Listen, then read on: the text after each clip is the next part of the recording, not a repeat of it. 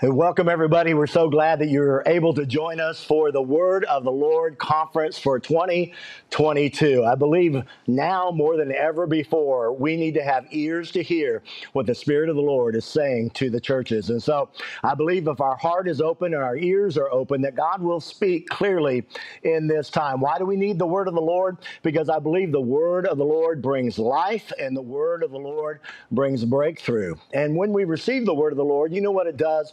It kind of does a divine adjustment on us, and it begins to give us God's perspectives. There's a lot of voices. There's a lot of things that we can look at and focus on.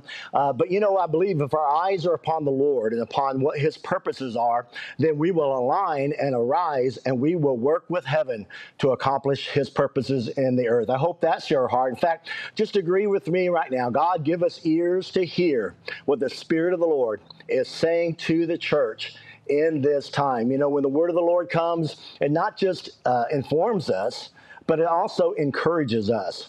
But it not only encourages us, but it also begins to empower us so that we can get the download that God wants to bring, so that we can be prepared and have the capacities that God wants us to have to be able to engage in the battle and win the way that God has called us to.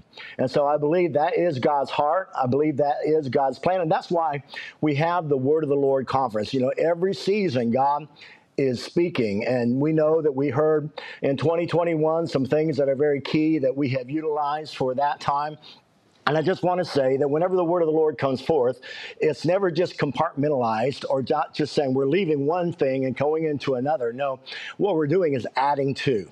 What God has said before is still in force, and now we're adding to and saying this is what God wants to do in this season. So I hope you have your minds open and your heart fortified to receive all the download that the Lord wants to bring. I believe we're living, in unprecedented times. And in those unprecedented times, I believe we can believe for unprecedented breakthroughs. In fact, I believe God is saying that he's going to release breakthrough in 2022. And I want you to hear that word breakthrough because I believe it's so key and so important to accomplishing what God has in mind in this time. A lot of things may be speaking it's time to break or break down or break up, but God says, no, I'm going to have a church that knows how to break through with me and receive the grace that he wants to bring. In fact, if you don't mind right now, as we start off this session together, just lift up your hands toward heaven. I love what the Apostle Paul many times would pray for the church, and he'd say this, let grace be multiplied.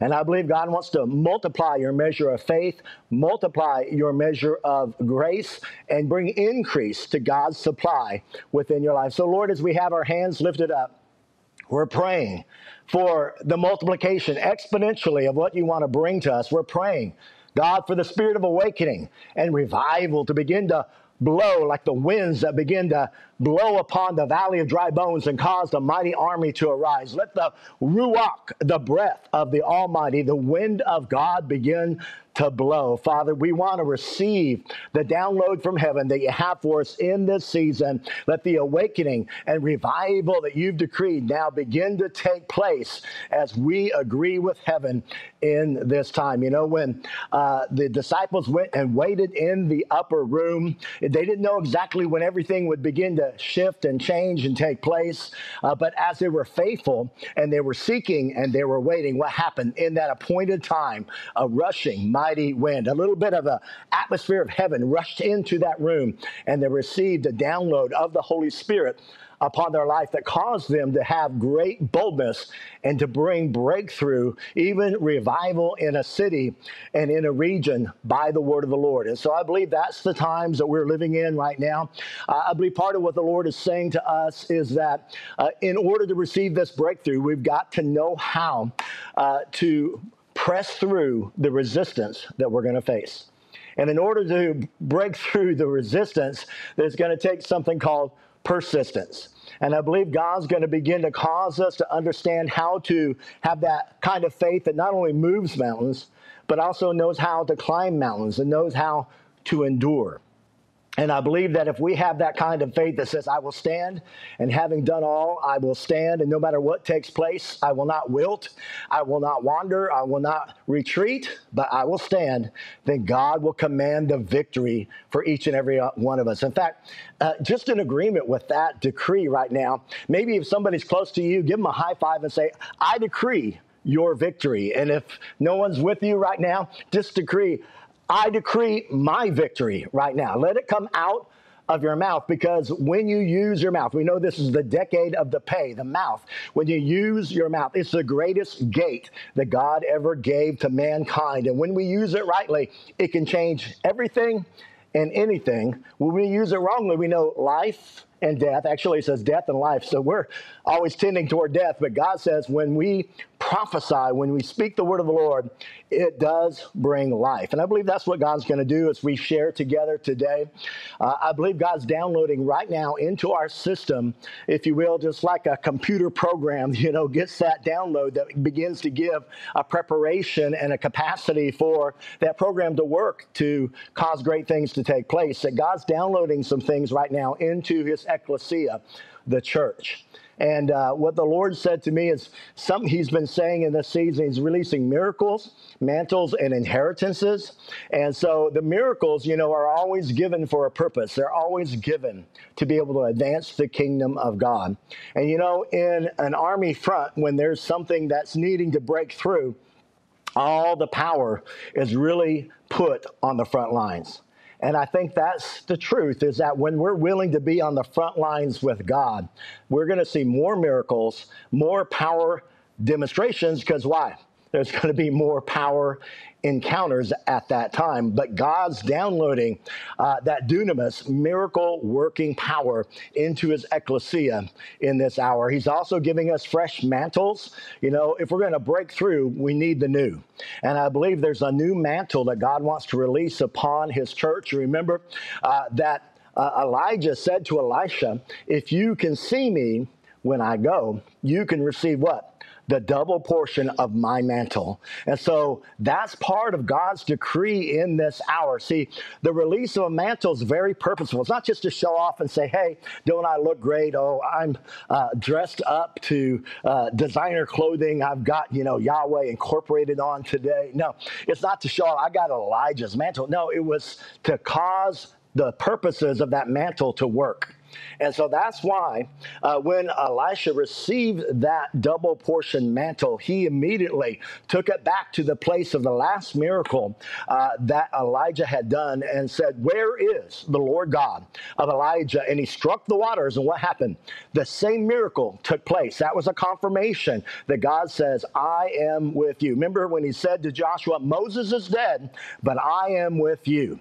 Maybe one thing has gone by the wayside. Maybe other things are behind you. Maybe there's even some grief, but God says, here's the peace, and here's my presence, and here's my power for you to be able to advance. And we know that Elisha did twice the miracles that Elijah had done. In fact, the first miracle he did was not just parting of the waters, but then he went into Jericho and he brought transformation into a city and into a region. He broke the spirit of death and barrenness and released the blessings, and the waters from that time forward were healed. And so I believe God's wanting to heal our land, heal our heart, and help us in a powerful way in this hour. When you get a mantle, see, it's like a person you might know naturally down the street and call him Joe, but when you step into the arena, perhaps he is a lawyer that now has been raised up to be a judge, and you step into that courtroom and he's wearing a mantle or a robe, then the wisdom is not to just look at him as Joe that you know, but recognize there's a difference on him today, and he's representing more than himself. And so you say, your honor. And there's a positioning that God's giving to us, and a power and a mantle that God wants to release. In fact, I believe in the prophetic, there's really kind of a triple fold anointing. The apostolic and the prophetic is given to release the spirit of breakthrough, the spirit of restoration, and the spirit of transformation. And I believe that's where we're living right now. And God's saying, I'm going to do the new. I'm going to bring a new mantle upon my church, and we're going to be known as the ecclesia. That is that term that means a ruling class that knows how to use the keys of the kingdom and forbid and allow, and that we're going to operate with a new anointing. In fact, just lift up your hands right now. Father, I pray right now for every person watching that they will receive the mantle that you prepared for them. It will fit rightly. It will work rightly. It's the mantle of Jesus. When Jesus ascended, the Holy Spirit came down and empowered us to do the same that Jesus did and even greater works. And we loose that mantle upon every Christian, upon every believer, and upon everyone that wants to receive apostolic and prophetic grace in this hour for that release of breakthrough, that release of restoration, and that release of the ability to bring transformation into people, into cities and nations, into every place that we are sent. Receive that double portion, triple portion, if you will, anointing that God has for you in this hour. And then there's that issue of inheritances. And when you receive an inheritance, we know that you get the land, you get the car, you get the estate, you get the keys, you get the password, you get the account numbers, you get everything. And that's what Jesus did upon the cross of Calvary. He signed the bottom of the deed. He said, this is my will and my testimony. This is what I'm going to give to my church, those that follow after me, and I'm going to anoint them. I'm going to give them the inheritance that the Father has planned for each and every one. And when you get that, you get the keys to the kingdom. You get the keys to do what God has called you to. I mentioned this story even in October. I want to just relay it quickly to you again. When we went over to England several years ago, in fact, right at the beginning of our traveling ministry, my wife and I ended up in London, and we were traveling and working hard. We were going to and fro, ministering the word of the Lord, going and ministering to some MPs in Parliament, and just having a lot of favor and opportunities with prayer groups as well.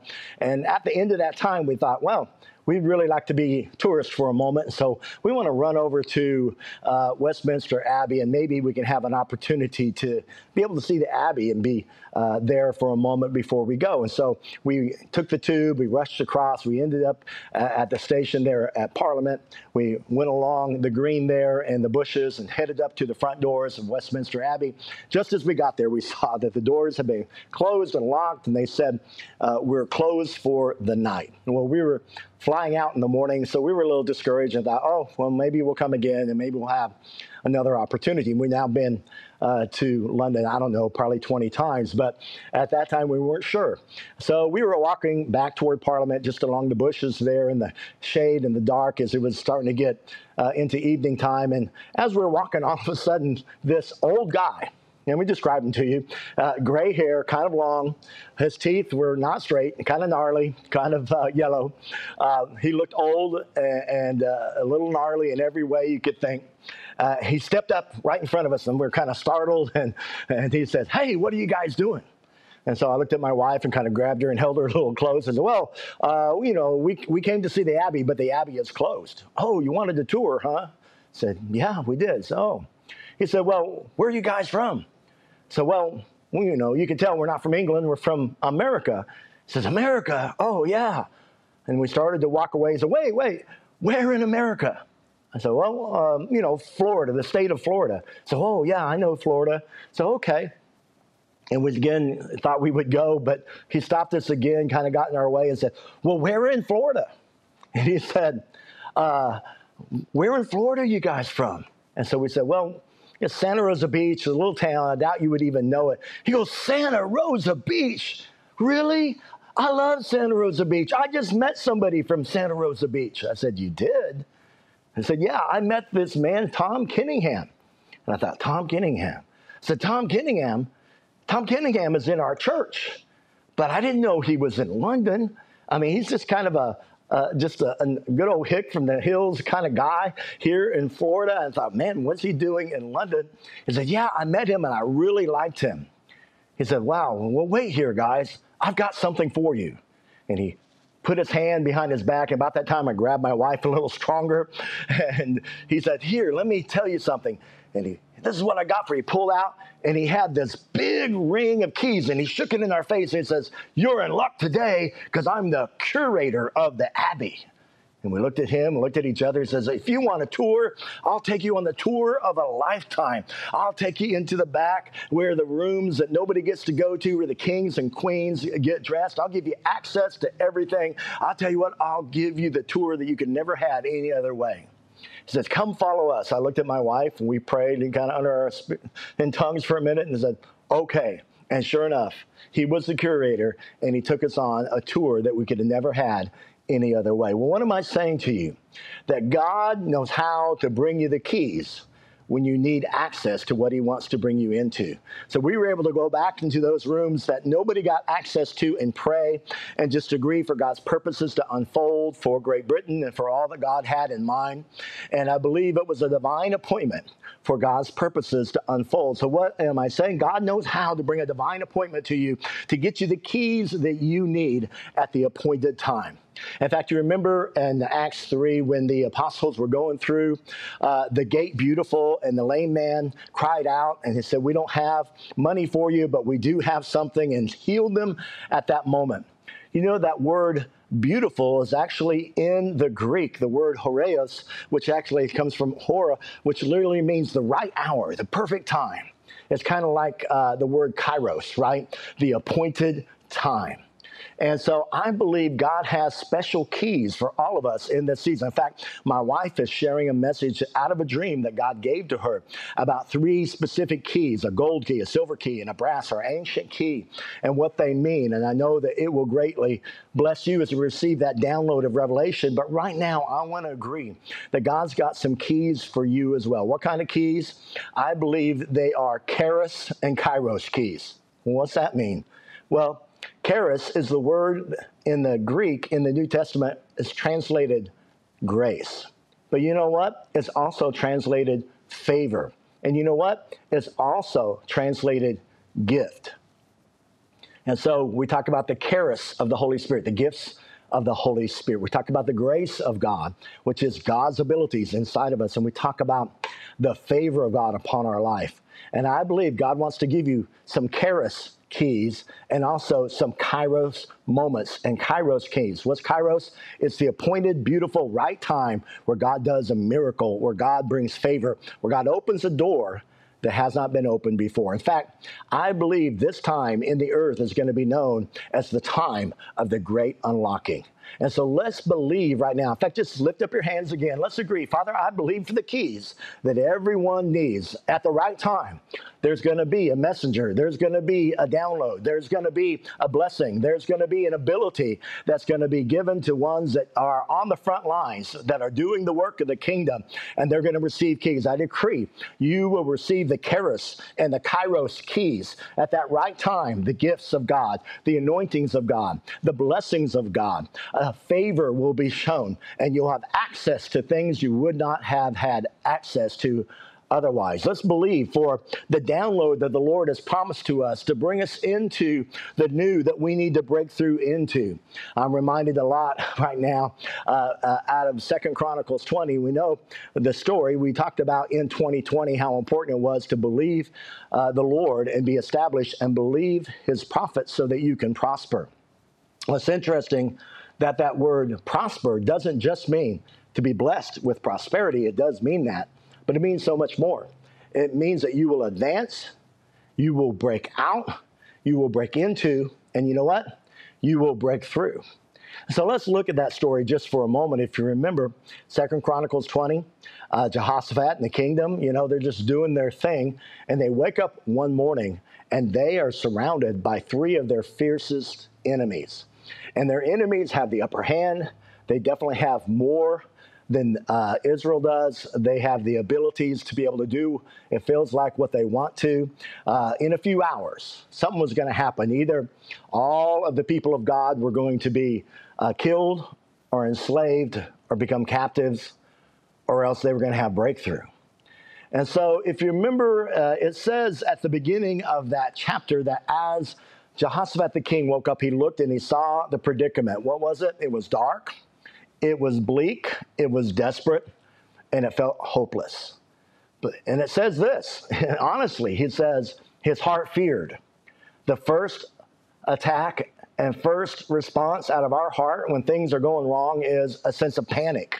That's where we get pandemic, right? The enemy wants to bring a panic upon your life. But I'm telling you, after he feared, he didn't stay there in fear. The next thing it says that Jehoshaphat did is he gathered all the people, from the young to the old, all of the nation, and said, this is a time that we're going to fast, we're going to pray, and we're going to seek God's face. And they began to cry out to God. I believe, honestly, that's where we are living right now. They're in the midst of this pandemic, in the midst of a lot of global threat against Christianity and against the purposes of God.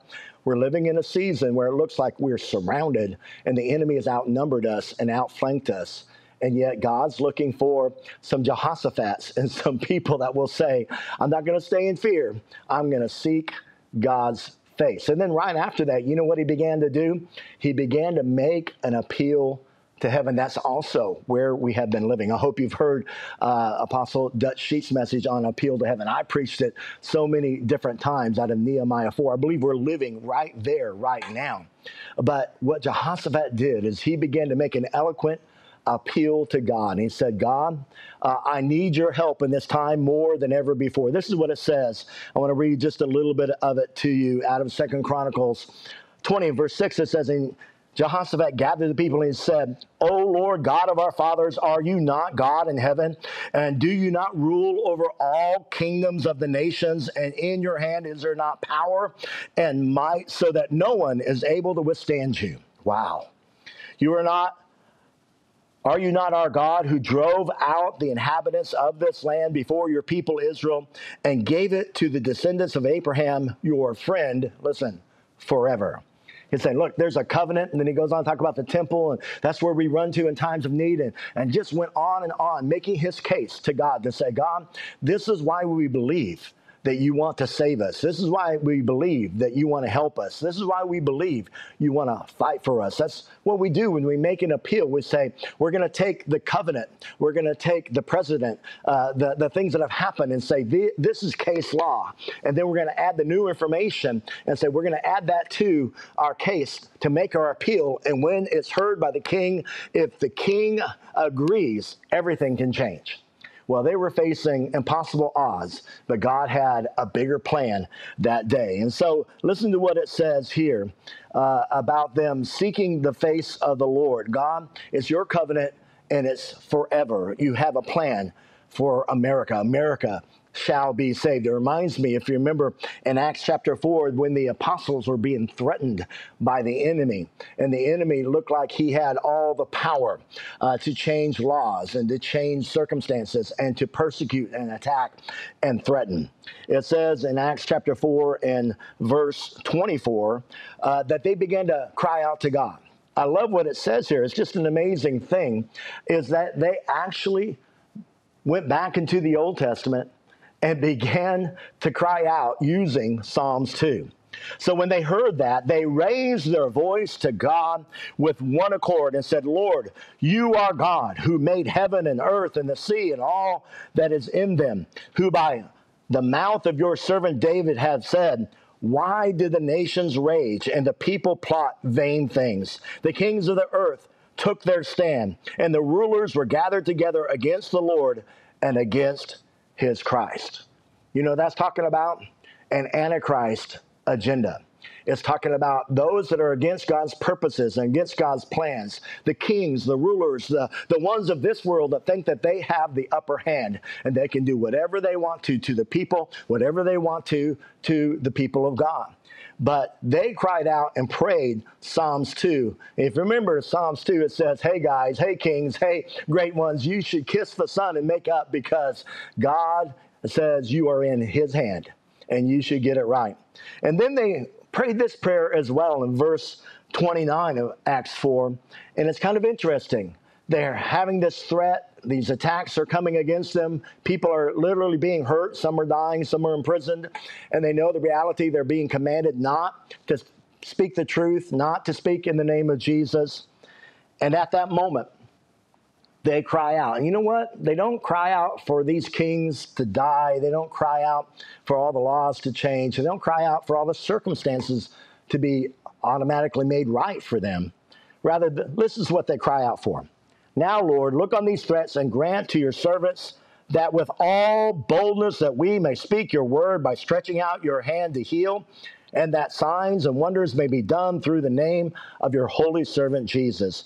And when they had prayed, the place where they were assembled together was shaken, and they were all filled with the Holy Spirit, and they spoke the word of God with boldness. What did they pray for? God, we need more power and we need more boldness.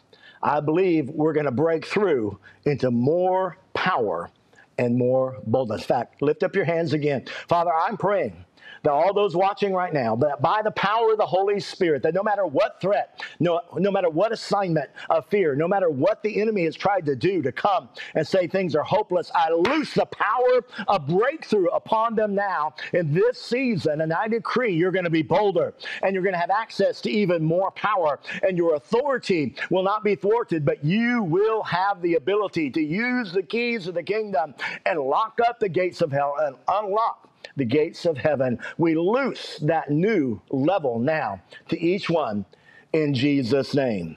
And so it goes on to say that they began to cry out to the Lord, and God began to give himself to them in a way that they began to rise up in faith. Things were shaken, things were breaking loose, and then they were filled and ready to go forth boldly. Everything didn't change, they changed. And I think that's what God is saying today. In fact, I believe, as I stated some in October, God's raising up a stand-up generation.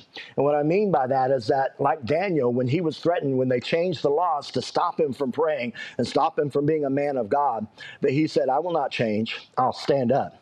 And they threw him into the den of hungry lions, thinking he would be devoured. But God knew how to preserve even when everything looked like he should have died. And you remember, he mentored these 3 Hebrew boys, and we call them Shadrach, Meshach, and Abednego. But the truth of it is, they were more akin to their Hebrew names, which is Azariah, Hananiah, and Mishael. And Hananiah and Azariah, Hananiah, and Mishael stood when the music said, bow down to the image. When everything, pressure, peer pressure, everything was saying, if you don't, this is what will happen to you. But they had been mentored and saw what Daniel had done, and they said, you know what, maybe God will use us. If we perish, but we're not bowing down. And because of that, God preserved them through the fire. And because of that, a whole nation received the testimony of who the living God is. And a nation was changed in a day. I believe God's raising up a stand-up generation. You're part of that stand-up generation that's not going to bow down to the assignments of the Antichrist spirit in this hour, but you're going to know how to, having done all, to stand, and God's going to stand up with you and make a testimony out of your life. Father, we're praying for that kind of fortitude, that kind of strength, and that kind of heart to be in your ecclesia to bring the changes that need to take place in our hour of need. 2 Chronicles 20 and verse 12 went on to say about Jehoshaphat and the people of God, O our God, will you not judge them? For we have no might against this great company that comes against us, neither do we know what to do. It can feel like that. God, we don't understand everything that's happening. We don't even know exactly how to make everything right. We don't even know how to pray sometimes. But look what they said. But our eyes are upon you. In other words, don't let your eyes get on the problem. Don't let your eyes get on the pandemic. Don't let your eyes get on all the threats. Don't let your eyes get on all the other releases of bad news that the enemy is trying to bring to you. Let your eyes be on the Lord. That's why the word of the Lord is so important, because when our eyes are fixed and focused on the right things, we'll get God's perspective and operate the way God needs us to. And so they had created an atmosphere of praise, an atmosphere of faith. And in that atmosphere, the prophetic began to be loosed. I believe that's the ecclesia God needs. That's the church that God wants to release, a church that is apostolic and prophetic, a church that hears from heaven and speaks what God is decreeing. In fact, I believe God's bringing the church to a whole new level of clarity in the prophetic, a whole new level of purity, a whole new level of ability. In fact, just receive that. Father, we're breaking through into the new and the prophetic and the apostolic. Some have been operating for quite a long time. Others are new to this, but in what level you are, God's saying, let's go. Let's go to the next level. I loose that breakthrough anointing because in Jehoshaphat's day, a young man named Jehaziel, speaking of that young prophetic generation, rose up and he said, you know what? I'm not afraid. I'm going to bring my proclamation that the Lord has brought to me. And he said, listen, all of you in Judah, all of you inhabitants of Jerusalem, and even you, King Jehoshaphat, thus says the Lord. Wow, this guy was bold. This guy was willing to step up and put himself on the line. He says, do not be afraid. Do not be dismayed. Isn't that what God said to Joshua? If you're going to take the land, just one thing only. Don't be afraid. Don't be dismayed. Dismayed means to be disheartened, to lose heart for the battle, to lose heart for God's purposes unfolding. Do not be afraid. Don't be dismayed. This was the word of the Lord. Because of this great multitude, because of this great pandemic, because of this assignment and threat against your life and family. For the battle is not yours, but it is God's. And then he gives them a strategy. Sometimes you got to stop and just listen. God, what's the strategy? And says, stand still. He says, this is the way the enemy's going to come, and you're going to have to go out and face him. 2 Chronicles 20, verse 17, for you will not need to fight in this battle, but position yourself and stand still. That doesn't mean don't do anything. It means still yourself. That means keep your confidence. Don't be shaken. Don't allow the enemy to come and rob you of your courage. That's when you're discouraged, right? You're robbed of courage. Don't allow the enemy to have the upper hand. And see the salvation of the Lord who is with you, O Judah and Jerusalem. Do not fear or be dismayed. Tomorrow go out against them, for the Lord is with you. That's where we talked about last year. It's time to run to the battle. Don't let the battle come to you. You run to the battle. How? With the word of the Lord. And then 2020, we lived through 2020, right? Believe in the Lord your God and you shall be established. Believe in his prophets and you shall what? Break through. The spirit of breakthrough will be upon you. And then they appointed praisers, right? And the praisers went out first. And then in chapter 20, verse 22, what did he say? Now, when they began to sing and to praise, the Lord sent ambushments against the assignments of the enemy, the attack of hell. Father, I ask for a praising church to arise and a people that know how to go out by faith, believing your word is true in the beauty of holiness and decreeing your mercy endures forever and that God, you got this and you're up to something and you know how to bring the breakthrough. Does it make sense naturally? No.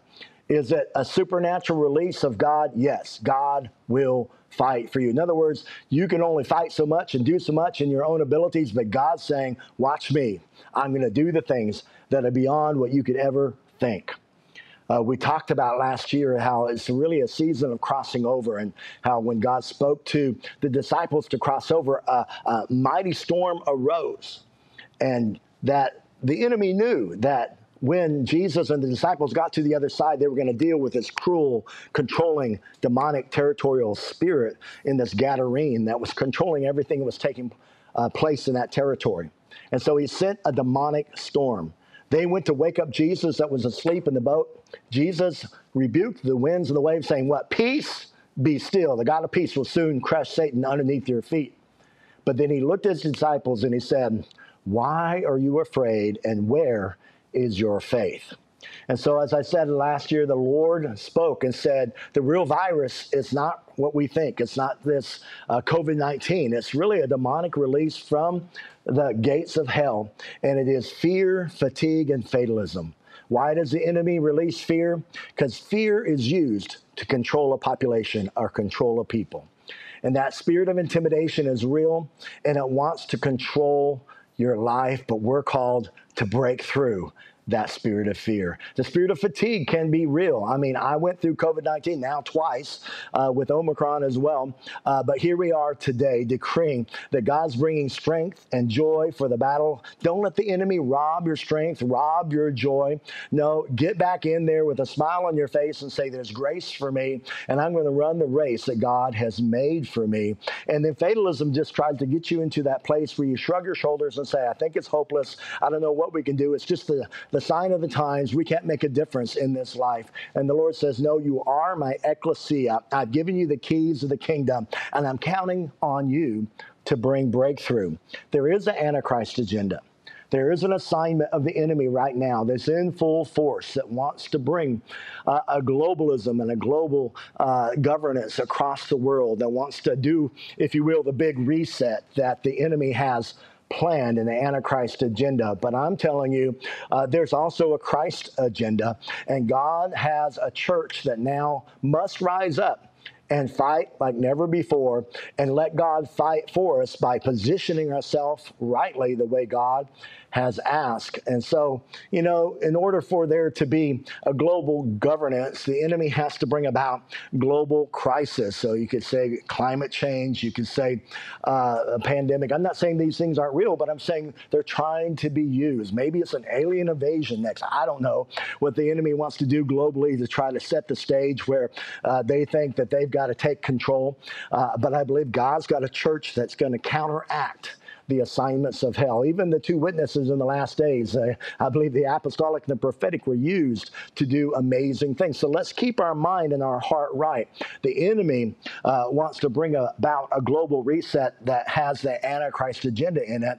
God wants to reset his church into that apostolic, prophetic, ecclesia understanding and anointing, so that we know how to operate in this time to bring to pass God's purposes in the earth. Yes, we know that there'll be an Antichrist religious faction. There'll be a one world religion and ungodly, unholy alliances and compromises that will try to say every way leads to God, universalism, just do whatever you want and everybody connect and be happy and it'll all work fine.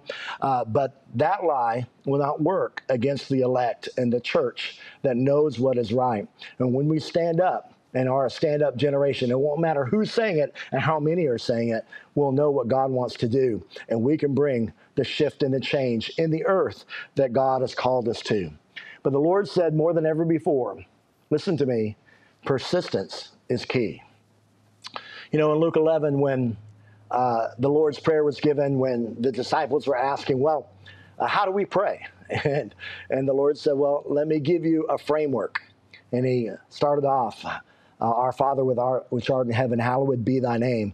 And then what? Let thy kingdom come. Let thy will be done in earth as it is in heaven. In other words, I want you to superimpose heaven's blessings, heaven's release of grace, heaven's culture, and heaven's life into the curse that's at work in the earth. I want you to bring my kingdom, and wherever you cast the devil out, my kingdom is. By the finger of God, you cast the devil out, then the kingdom is come nigh unto you. And so that's the call upon the church, is to confront the systems of this world and the assignments that are there, empowered by demonic powers to rule and reign and control people and rob, kill, and destroy. And so the Lord's saying, I'm blessing my church. And so, praise God, let your kingdom come, let your will be done on earth as it is in heaven. But immediately after the rest of the Lord's Prayer, the next thing it goes into in Luke 11 is this, a parable. And the parable is about a man who late at night had a friend come and he needed to be able to feed him. And so he ran to his friend's house and he knocked on the door and he said, hey, can you give me some food and some provisions and things so I can take care of the need that I have in my home right now? And if you remember, the man was his friend, but he said, hey, look, I'm in bed. My kids are in bed. Everything's kind of shut up for the night. Can you go away, come back another time? And what happens? Well, he thought, well, maybe, he doesn't want to do it, so I'm just going to go away. No, that's not what the friend did. Here's the parable. The friend stood there and knocked, and then knocked, and then knocked, and then knocked, and then knocked, and didn't stop knocking until the guy came to the door and said, okay, I'll give you whatever you want. And it says in the parable, he didn't come and answer his cry just because he was his friend, but because of his persistence. Now, why did God give that parable right after the Lord's Prayer? Well, we want his kingdom to come, his will to be done. And we want to see it in our earth, in our life. But God says it's going to take something. It's not just casually saying, well, God's will be done, whatever will be, will be. Or no. Are we supposed to knock and keep on knocking, keep on fighting, keep on asking, keep on petitioning, keep on making our appeal to heaven and agreeing with God until things change? Sometimes you've got to hang in there longer than you think you ought to. And if you do, there is a prize for those that endure to the end. And so in 2022, I believe there is a double portion that God wants to release. But how many know, even for Elisha, the double portion didn't come that easy? Remember, not only do you have to burn his bridges and follow Elijah, but he also kind of got the cold shoulder from Elijah sometimes when he said, what have I done to you? When, Elisha wanted to take care of some things, or when he said, you got to follow me and see me, and said, why don't you just stay here a while? Sometimes you can get some discouraging or resistance from ones that you don't even expect, and you've got to choose. Do I believe? Am I going to keep following, and am I going to keep knocking, and I'm going to be persistent? The Lord said to me in this persistence process that he wants you to understand God has a purpose in your pain. I know it's maybe not a word that all of you want to hear, but I know some of you have gone through some real pain. And the Lord's saying in this season, don't let grief win. Don't let your pain twist you or pervert your purpose. But understand, even in the midst of the things that you've walked through, God's going to release his hand.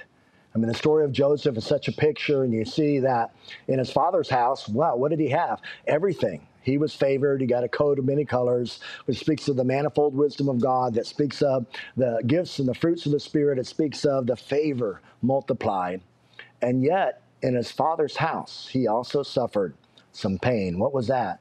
Betrayal, people turning against him that should have been for him, people not celebrating him, people selling him down the river into a terrible circumstance. His pain seemingly was an awful circumstance that only could work against him. In Potiphar's house in Egypt, we know again he got favored. He was lifted up to a high place, but then Potiphar's wife wanted a little bit of him and said, either you do it with me in the Egyptian way or you're going to lose everything. The opportunity to compromise was so strong. He was there on his own. What was he going to do? But he said, I will not betray my master or my Lord who I serve. And because of that, it felt like the threats of the enemy, Potiphar's wife, came to pass. Potiphar believed the false accusations.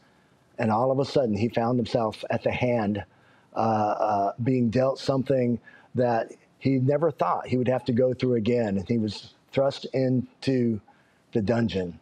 In the dungeon, again, the coat of many colors was upon him. He immediately rose to the top. And it looked like, well, things are going to change because he interpreted the dreams. He went back into the prophetic. He was in the big house, if you will. And in the big house, he had his pain. What was his pain? Well, one, having to start over again. The pain was, am I forgotten? Because he interpreted the dream of the butler and the baker, and one got promoted and then seemingly forgot about him. But God had a kairos moment, an appointed time, when the Pharaoh had a dream, and they remembered the gifting that was within Joseph, and he was brought from the prison to the prime minister's house. And even in that beautiful place where he was at the right hand of Pharaoh, there was another pain that he had. Didn't have anybody really to enjoy it with. His family was far from him. The ones that he loved were seemingly lost. But if you remember, God even redeemed that. What did he learn in his father's house? He learned about favor. What did he learn about in Potiphar's house? He learned about agriculture and how to run a great house. What did he learn about in the government prison of the dungeon? All about Pharaoh's house and what went on there and how to use his gift. And what did he learn about in Pharaoh's house? How to not only use his gift to preserve a nation, but also to restore his family and even see some that had been lost come back to him again because he stayed in the right heart. He said, what you meant for evil has turned for my good. God's saying he always has a purpose in your pain. So whatever you walk through in this season, God says, persist, keep your heart, keep your eyes upon the Lord, because he's going to turn that which is seemingly meant for your evil. In fact, I'm praying for those that have gone through grief in this last time. And the Lord says, I'm pouring in the oil and the wine. I'm restoring your soul. I'm restoring your heart. I'm restoring your vision. I'm restoring those places where you felt like you had lost. And God says, I'm coming in and I'm going to show you some things that you have not seen. And I'm going to open your heart to look ahead with faith. And I'm going to put the coat of many colors back upon you again. God says he's restoring his church where we walk through things. He's perfecting us. He's releasing a passion through us. He's helping even to use what we were hurting in to be compassion and a passion that's birthed inside of us to help others be comforted with the same comfort that we receive. And so receive that mantle as well. We're breaking through into compassion and into healing. In fact, as we talked last year, I'd never really done this before, but the Lord said, look up the Hebrew and Greek words for 2021 in the Strong's Concordance. So I went ahead and did that, and I just want to read to you what those words were. Again, in the Hebrew, it was the word hatsan, and it meant to be strong, to be sharp as a weapon of war. In the Greek, it was the word epikurio, and it meant to take in your hand, to take to task, to undertake a mission. And what the Lord says is we're going to have to break through resistance in this season in order to fulfill our mission and fulfill our destiny. Don't think just because God's given you a mission, it's going to be easy. Don't think that you won't face resistance. God gave Joseph a dream, but he had some resistance. God gave David a prophecy when he was young, but he had some resistance. God spoke to Moses and to a Joshua generation, but they had to fight to gain what God had promised in their life. And so you'll face resistance, and God says this is a time to run to the battle and to be sharp, to be strong as a weapon of war, and take it in your hand. In other words, take that weapon. What's the weapon? There's a weapon of praise, a weapon of prayer. There's a weapon of the prophetic. There's so many weapons that God's placed. The word of God is a weapon in our mouth. And so it says, take that weapon and put it in your hand and use it to be able to bring the breakthrough that God's decreed for you. Now, let me read to you what 2022, because I felt like the Lord said, it's okay. Look at 2022 in Hebrew and Greek in the Strong's Concordance as well. And in the Hebrew, it's the word har, and it means mountain, hill, country, nation. And in the Greek, it's the word epikeo, which means to pour upon. Wow. I believe this is a season that God's going to pour out his Spirit without measure. God has a harvest and an awakening. God has a reviving and an ability that he wants to bless us in this hour. The mountain of the church is going to rise up, the mountain of the kingdom, and see that outpouring. But you know what? We're going to touch the seven mountains, or the mountains of culture, in a unique and a powerful way. And I want to leave you with this, because this is what the Lord said to me about this outpouring, because it's interesting that the word here in Greek is only used once in the New Testament, and it's found in Luke 10 in the story of what? The Good Samaritan, when he poured in the oil and the wine to the one that was broken on the side of the road. And if you remember how the story goes, that the Samaritan is not one that is liked or received in Israel. There are long-standing prejudices and bias. There are things that would divide and things that would work against this story actually being fulfilled. And the priest walks by, and it seems like he should be the one to do the work that would help this man that is broken on the side of the road, who had been harmed in such a terrible way, abused and used and robbed from, and almost at death. And yet, what does he do? He looks, he sees, but he doesn't really see. He decides, I don't have time for this. It's inconvenient. This is not my mission. I'm going to just look back and go straight ahead. And that happens on several occasions. And yet the Samaritan is one that says, I'm going to stop and take the time, not only to pour in the oil and the wine that restores the soul or the body and makes them whole, but willing to pay the price, to say whatever it takes to make it right, I'll do it. And I believe in this season, God's saying part of the resistance that the church will face is that assignment of a religious spirit that wants us to walk in pride, lose our compassion, lose our heart for a hurting world, lose our heart for the real mission. See, what the Lord said to me is that there's going to be opportunities for us to have big breakthroughs, but it's going to happen in a way that we will not expect. It will happen on the journey. It will be an interruption. It'll be something we didn't really ask for. We're going to say, but I have this that I need to do. And the Lord says, but wait, if you'll do this, greater things will take place. And I watched this little video from a girl, a little FedEx delivery girl, who was doing her work, going through all of her stops and making her deliveries. And this was just last week. And she's a Christian girl, a young girl, and really has been asking God, I want to be used of you.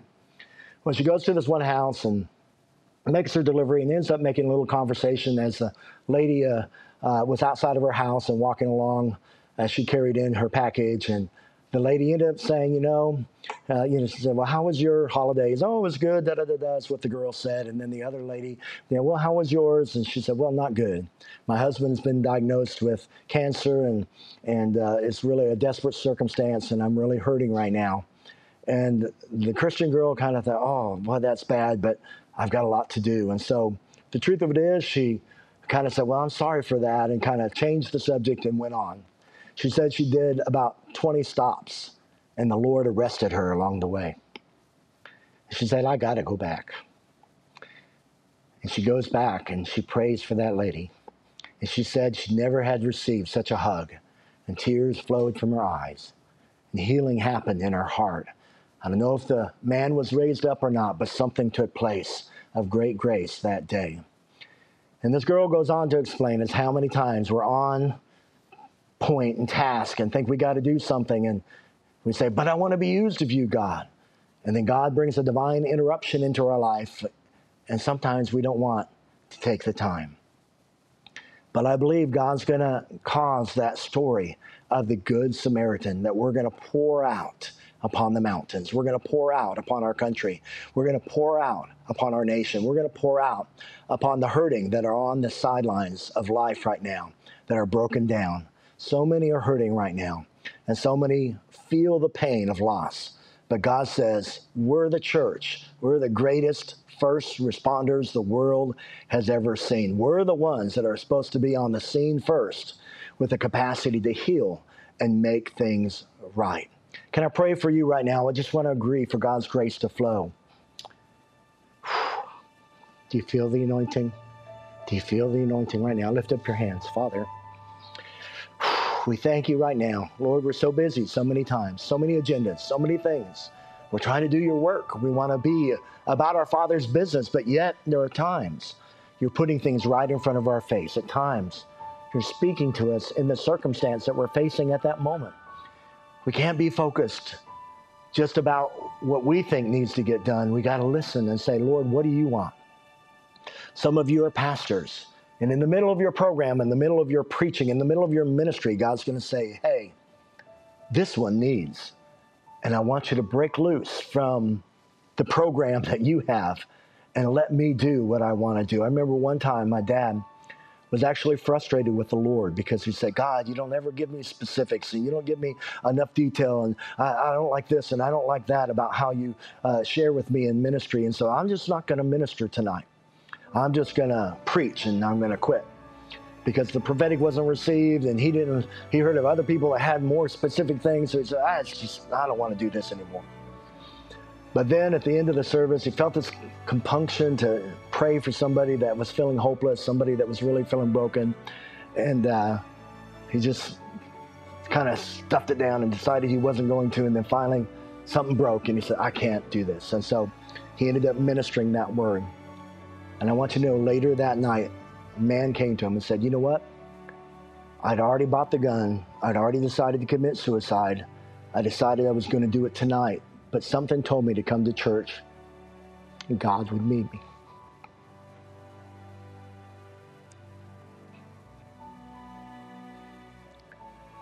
And he said, God met me. I said, God, you've got to speak to me or I won't believe. My dad, in his hardness of heart and frustration, would have said, I don't care. I'm not doing this tonight. What would have happened to that man? Father, we need you to show up in our lives. If we're going to break through, break our heart for the hurting. Open our heart with compassion. Cause us to be the ones that pour out the oil and the wine that restores the soul. The oil heals, the wine purifies, the bandage covers and cares. Let us do that.